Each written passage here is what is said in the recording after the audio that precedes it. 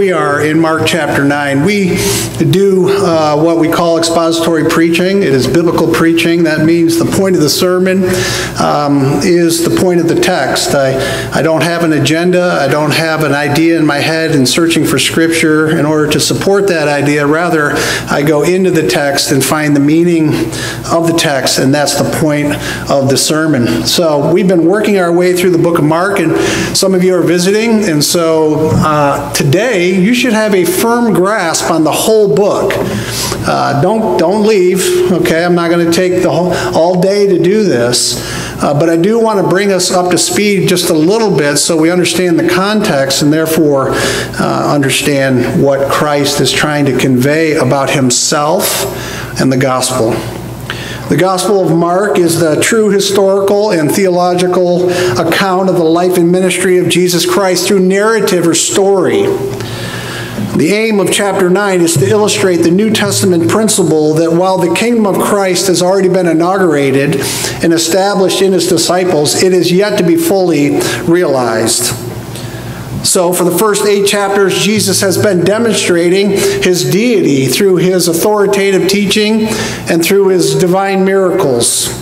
However, a profound shift takes place in chapter 8 where Jesus moves out from his public ministry to more of a private ministry with the disciples. He moves away from the huge crowds that follow him wherever he goes. He moves away from, hopefully, the hostility of the religious leaders in order to concentrate on discipling or training the 12 that he has chosen to carry on his ministry after he is gone.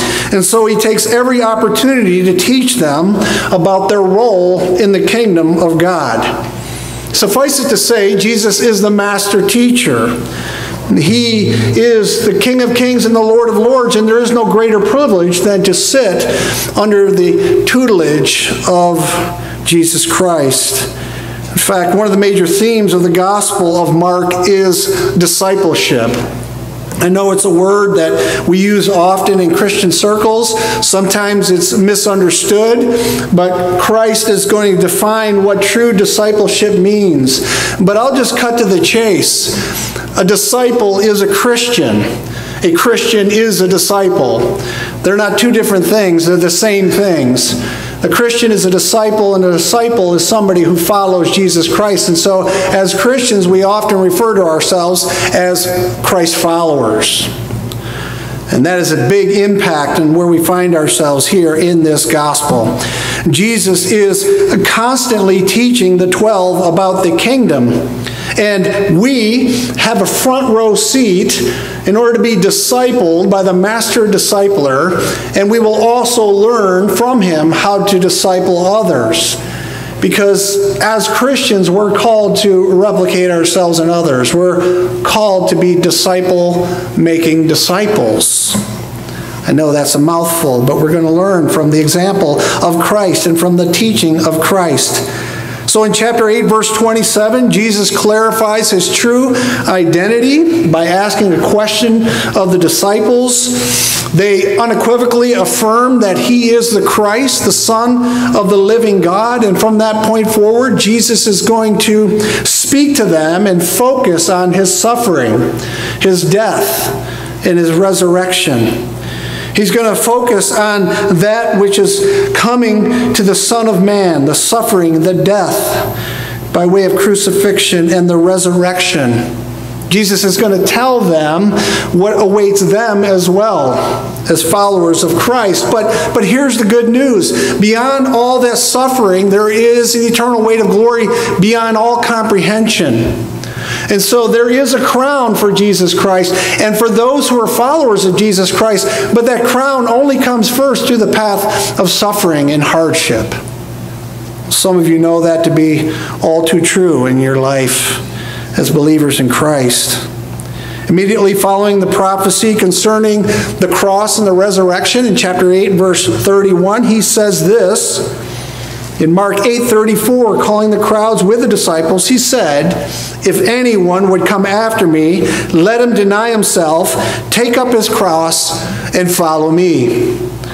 This is the call to salvation. And the call to salvation is a call to discipleship. And the call to discipleship is a call to follow Jesus.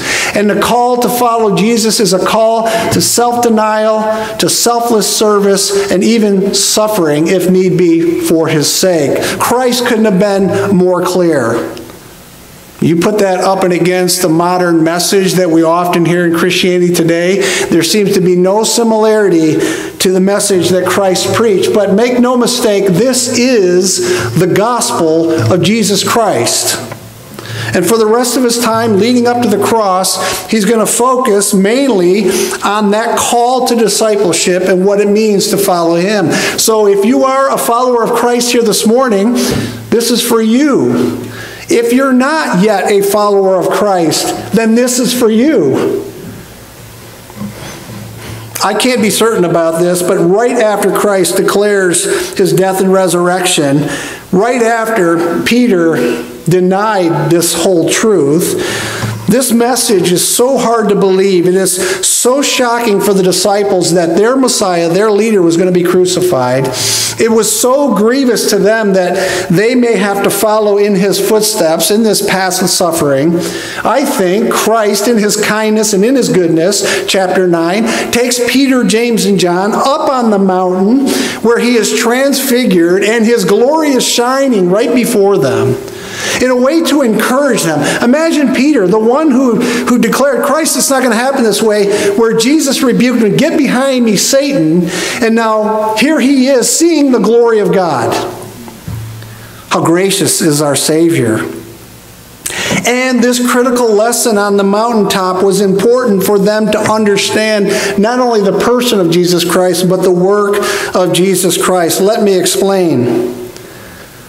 After all, Jesus clearly said, the Son of Man will suffer many things and be killed, chapter 8, verse 31. But their understanding, the Jewish understanding of this title, the Son of Man, was different than what Jesus employed. Their understanding of the Son of Man, I believe, is from Daniel 7, which would be very similar. Now remember, Jesus used this title of himself more than any other title. 88 times in the New Testament we read where Jesus says, the Son of Man, the Son of Man, the Son of Man, referred to by Jesus and by others to him. And this title of the Son of Man was to be understood as another name for the Messiah. So when Christ says, the Son of Man will do this, the Son of Man will do that, he's saying, I'm the Messiah. I am the long-awaited deliverer, redeemer of God's people. But what did the disciples understand when he said the Son of Man is going to suffer and be killed? They understood from Daniel 7 this. I'll read it. Daniel 7, verse 13. I saw a night vision, Daniel says, and behold, with the clouds of heaven, there came one like a son of man. And he came to the Ancient of Days and was presented before him. And to him was given dominion and glory and a kingdom that all peoples, nations, and languages should serve him. His dominion is an everlasting dominion which shall not pass away, and his kingdom one that shall not be destroyed. This was the understanding of the disciples, of the Jews of that time, as to what the expectation of the coming of the Son of Man. It's going to be glorious. His kingdom is going to be forever. The nations will not be able to thwart his purposes. I believe it's this Old Testament prophecy that the disciples had in their mind. But the point is this: they failed to put that together with another Old Testament prophecy concerning the suffering servant in Isaiah 53.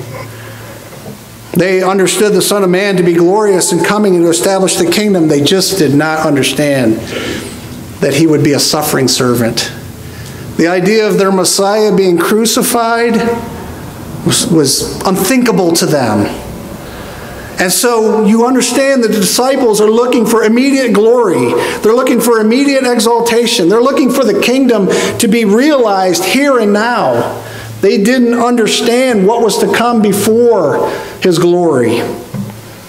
And so only after the death and resurrection would they understand that the suffering servant would enter into his glory as the Son of Man. And both are critical to understanding the person and work of Jesus Christ. Last week in verses 14 to 29, Jesus continued teaching his disciples with an object lesson in faith, as the prayerless disciples were unable to cast out the evil spirit from the little boy. Today in verses 30 through 37, Jesus continues to teach the hard lessons of discipleship. And as followers of the Lord Jesus Christ, these are lessons that you and I need to learn as well. And so I want to examine a hard lesson in discipleship from the Master Discipler. I'm going to examine under three headings. First of all, let's consider the message of discipleship. The message of discipleship. In verse 30, Jesus takes the 12 disciples away from Caesarea Philippi to Capernaum, where their home base was located. He didn't want anyone to follow him. For verse 31, he was teaching his disciples. Now we understand that this was a long journey, and I'm sure Jesus taught them quite a bit along the way, but Mark distills down the essence of what Jesus was teaching them in verse 31. For he was teaching his disciples, saying to them, the Son of Man, there it is going to be delivered into the hands of men, and they will kill him. And when he is killed, after 3 days he will rise. But they did not understand the saying and were afraid to ask him. For a second time, Jesus predicts his death and resurrection, and for a second time, the disciples did not understand. And Mark adds these words that they were afraid to ask him. Why didn't they ask him? Well, we can't be sure why they didn't ask him or why they were afraid to ask him, but perhaps it was because of the drubbing that Peter took the last time he challenged Jesus on this very subject. Or perhaps the disciples were shocked that their Messiah was going to be killed. Perhaps they were shocked by his instruction that they had to deny themselves and pick up their cross. Perhaps they understood just enough of the message and were distressed by the implications for their lives. If Jesus meant what he said about going to die, what would that mean for them? But the point Jesus is trying to make, friends, is he's repeating this theme again and again. The cross and the resurrection is the central message of the kingdom of God. It is the central message. Jesus is serious, dead serious, excuse the pun, in his commitment to this task. And the implications for them would be so overwhelming that I think the message of the cross was a stumbling block. The message of the cross was a stumbling block to the disciples, as it is for men and women today. Their minds were set on the plans of men. Their minds were set on the things of the earth. Their preconceived ideas of the kingdom of God got in the way of receiving the clear instruction of Jesus Christ. J.C. Ryle said, quote, "Never are we so slow to understand as when prejudice and preconceived opinions darken our eyes." And it's only through the gospel, friends, only the gospel itself can cut through our darkened eyes. Even though it sounds like foolishness to those who are unsaved, we who believe know it is the power of God unto salvation. And so, even though Christ demonstrated his miracles and his healings, his miracles and his healings are not the message of the kingdom primarily. Jesus is not content with his disciples or anyone else promoting him as merely a faith healer or someone who just wants to bless them and make them happy and wealthy and healthy. Christ is not content with that message. In fact, when people were enamored with him and they came out because of his miracles, he said, "Don't tell anybody," when he performed the miracles. And he said that I came out to preach the gospel. But he didn't even merely come to preach the gospel. Bear with me. He came to earth to make atonement for sin by his blood. He came to die for those who will repent and believe. He came to do the Father's will and to set in plan the redemption that was conceived before the foundation of the world to save unworthy sinners like you and I. Christ the miracle worker, Christ the healer, Christ the authoritative teacher, Christ the perfect atonement for our sin. Jesus' perfect life and sacrificial death would satisfy the holiness of God and assuage the wrath of God towards sinners. And this message would be carried on by the disciples after Jesus ascends to the right hand of the Father. And it's only after the Holy Spirit comes that they fully understand what he meant by his death and resurrection. We can be encouraged. We have the presence of the Holy Spirit today. We have the full revelation of the gospel and the implications unpacked in the New Testament. Friends, we have the gospel of Jesus Christ who can save people, and we need to preach that to them. Regardless of their misunderstanding, regardless of their rejection, we preach and we pray that the Holy Spirit would open eyes and open hearts. Do we not? After all, that's what happened to you and I. If you think you had anything to do with affecting your salvation, if you think your faith is what triggered the electing love of God, then you're dearly mistaken. It is the sovereign electing grace of the Lord Jesus Christ who set his affections on you before the foundation of the world in time and space, sent his Son Jesus Christ to come to earth and live a perfect life and die a sacrificial death. And at a certain time, the Holy Spirit quickens your heart unto faith, and you believe in him and you trust in him. You turn from your sins and you turn to Christ as your only hope. Amen? That's what the gospel is about. And so, I mean, if you were going to pick 12 people who would choose God, you wouldn't have picked these guys. And you wouldn't pick me either. We love him because what? He first loved us.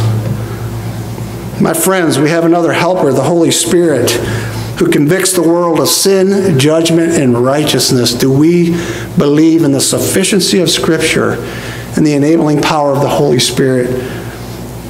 Then we would pray and trust him to open hearts and minds to receive the word. Have you received the message of the gospel? Have you turned from your sins? Have you come to the point where you realize that you are lost, you are hell-bound, you are under the just wrath of God, deserving of all his punishment, and that you have no hope in the world except the cross of Jesus Christ? That's the message of discipleship. That's how we enter the kingdom of God. That's how we live in the kingdom of God. And that is the message of the kingdom of God. True followers of Jesus understand this message. True followers of Jesus are not interested in promoting their own self-interest. True followers of Jesus don't live for themselves, but live for him who died for them and was raised again.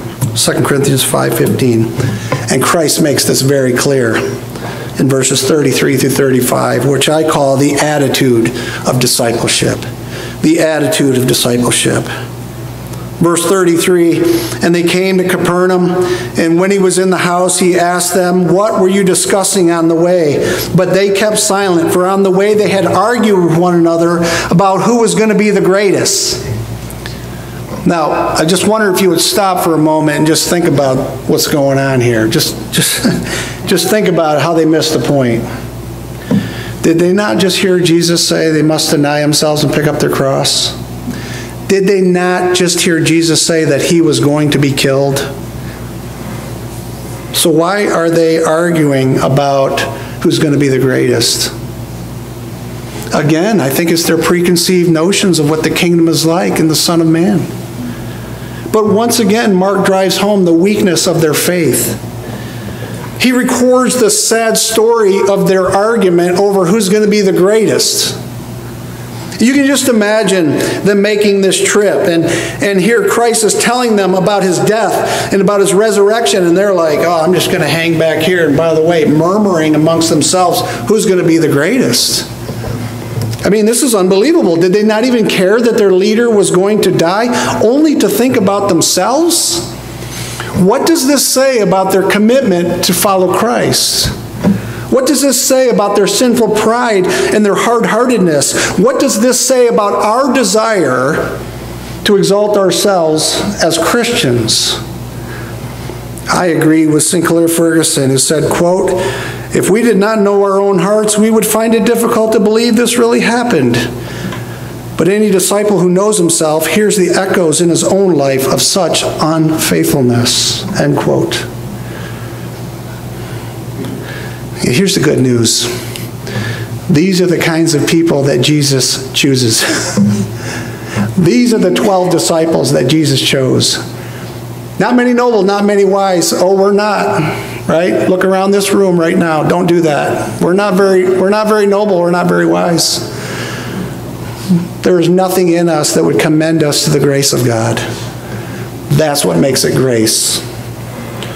It's important we recognize this reality. This is the kind of people that Jesus chose to lay down his life for. These 12 selfish, sinful, prideful sinners.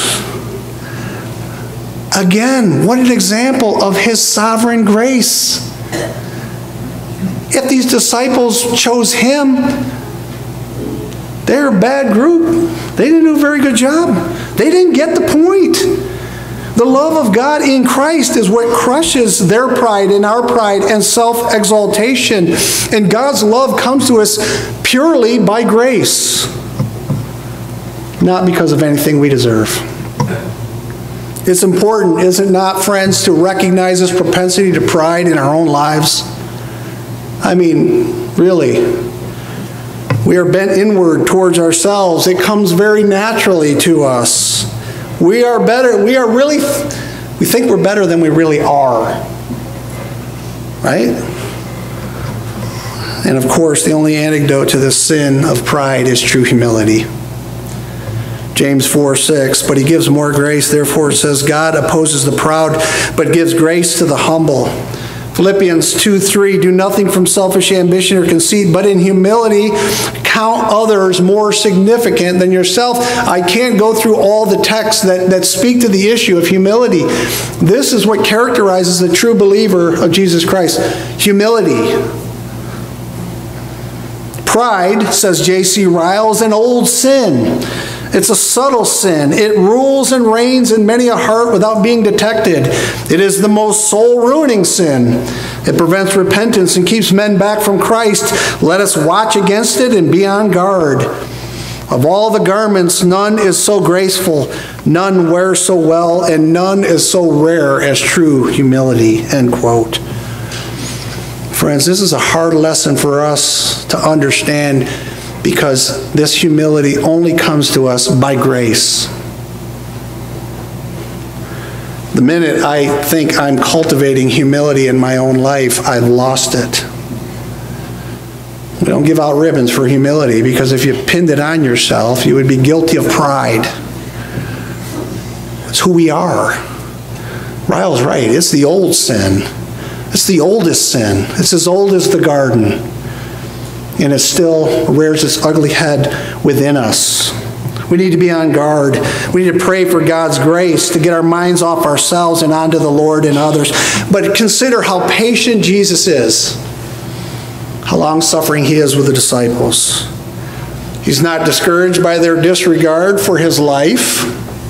Right? And every one of us, hey, did you guys not hear what I just said? What's going to happen to me?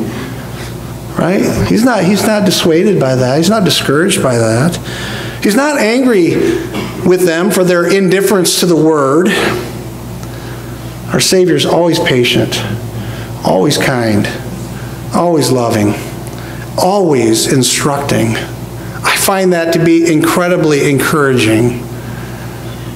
In fact, one of the incredible marks, no pun intended, the benefits of this book is for me to learn how to pastor and shepherd better.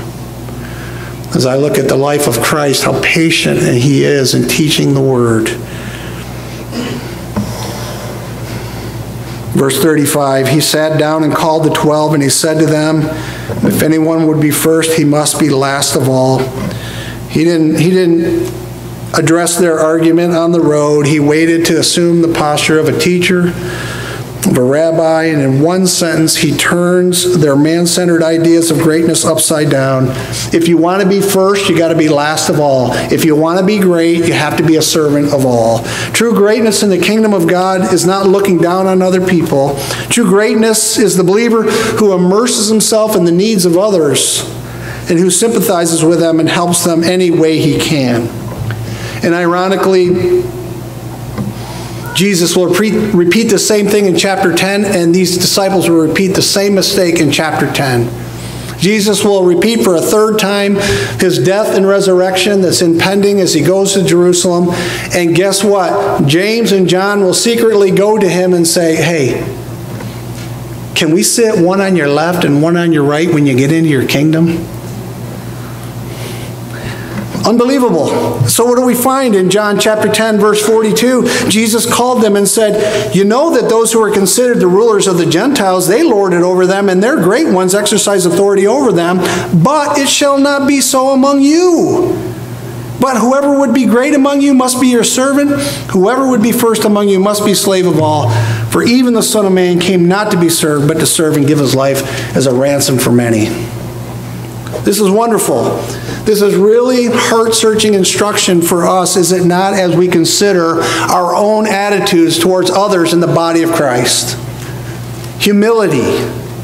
Humility is what Christ demands. We're not following Jesus for praise and accolades. Again, he graciously chose us, and he calls us to serve his church in an attitude of humility. So who can you encourage today in the body of Christ? Who can you serve with humility in the body of Christ today? Who needs prayer? Who needs to be stimulated and stirred up to love and good deeds? Well, this attitude of discipleship is dependence upon God. And third, let's consider in closing the illustration of discipleship. As he so often does, Jesus uses a simple illustration to make his point. That's what I love about the Gospel of Mark, because stories or narrative are effective in teaching truth. I'll be honest with you, I tell horrible stories, right? You know, people are like, why don't you tell more stories in the pulpit? It's like, I don't have one story that you'd be interested in hearing, let me tell you. I'll just tell the stories that Jesus tells. So here he comes in verse 36. He took a child and put him in the midst of them, right in the middle of these big men. And taking him in his arms, he said to them, verse 37, whoever receives one such child in my name receives me, and whoever receives me receives not me, but him who sent me. Now the Lord is illustrating the nature of the kingdom and also how to enter into the kingdom. Don't miss that. This is the requirement for entering into the kingdom, childlike faith, and this is the requirement for living in the kingdom, childlike faith. In fact, Matthew 18, verse 3, truly I say to you, unless you turn and become like children, you will never enter the kingdom of God. And he makes that point very clearly. True disciples must come to Christ in childlike faith. And nothing could be further from their cultural expectations. Jesus is telling the disciples, forget about your rank, forget about your prominence, forget about your exalted position. Focus on the needs of others, especially the least among you. And ironically, it was earlier in the chapter where the disciples could not cast the evil spirit out of the little boy because of their prayerlessness and their weak faith. And Jesus now, right, against all cultural expectations, takes the child in his arms and uses the child as an illustration to his disciples. Perhaps they didn't receive the child the way they should have. Verse 37, again, whoever receives one such child in my name receives me. The name of Jesus is all that he is, his attributes, his character. So to receive someone in his name is to receive them in his love and in his character, and to love them the way Christ loves them. So how am I doing with that? Child is an illustration of those who have least importance and little significance in the world, and yet are brothers and sisters in the kingdom of God. Jesus says, when you receive them, you receive me, you receive the Father. John 1:11, he came to his own received him not, but to those who did receive him, he gave them the right to become what? Children of God. It is a requirement for entering into the kingdom, and it's a requirement for living in the kingdom. It's the application of discipleship. So in closing, let me ask you, what about you? Have you embraced the message of discipleship? Are you a Christian? Have you repented of your sins? And are you trusting in the death and resurrection of Jesus Christ? When Jesus says he was delivered into the hands of men and they will kill him, and when he's killed after 3 days he'll rise again, do you hear those words as merely some historical fact long time ago in a place far away? Or does this have meaning in your life? Do you believe that Jesus was talking about you? Do you believe that he was killed for you? Do you believe that he rose again for you? This is the message that Mark wants to convey. This is the message God wants us to proclaim. Are you willing to humble yourself and come to Christ in childlike faith and receive him and enter into the kingdom of God? Total trust, total dependence upon him. And if you are a disciple of the Lord, if you are a follower of Christ, do you live to serve him by serving others? Do you see the least significant person as the church as one for whom Christ died? And do you love them as Christ loves them? Let's pray that we would take this hard lesson in discipleship to heart. Let's pray for the grace to humble ourselves and exalt others, and in doing so, may we exalt the name of our Lord and Savior, Jesus Christ. The world does not need more Christians who are interested in self-promotion. The lost need to find their hope in the Son of God and in the Son of Man, who is glorious and powerful and has authority over all the nations. He's able to save to the uttermost all who will come to him and place their faith in him, and the kingdom of Christ will prevail until everything is placed under his feet. He has triumphed over everything that seeks to do us harm. He'll set every injustice right. We want instant justice in our lives, don't we? Except when it comes to our own sin. We want mercy. I want justice for the other guy who sins against me. But when I sin, I want mercy. Well, Christ is both just and merciful. And he will set everything right in due time. And so we should pursue that in our lives and in the marketplace the best we can by preaching the gospel and pointing people to the one who will set everything right, the one who will wipe away every tear, the one whose kingdom will have no end, and the one who will reign and rule forever. So we can sing, we expect a bright tomorrow, all is well. Faith can sing through days of sorrow, all is well. On our Father's love relying, Jesus every need supplying, yes, in living or in dying. All God's people say, all must be well. Let's pray. Heavenly Father, we are so grateful for your word, and more than that, we are grateful for your mercy that is shown to us in Jesus Christ. Heavenly Father, I pray that my words would carry only the authority that you would bring by your word. And I pray that your word would find soft hearts and fertile soil, that it may bear fruit for all eternity. Father, I would be foolish to think that every person in this room is trusting in Christ. I hope they are. But if they are not, Lord, I pray that you would awaken them and make them see their only need and their only hope in life and in death is that they belong in life and in death to their Savior, Jesus Christ. Father, be glorified now and in the days to come, that we would be Christians who are living out the gospel, pray that you would provide opportunities to give the message to our friends and neighbors who are perishing. And again, I pray, Father, that your will would be done here on earth as it is in heaven, and that Christ would reign. Oh, come, Lord Jesus Christ. We pray all this in his name. Amen.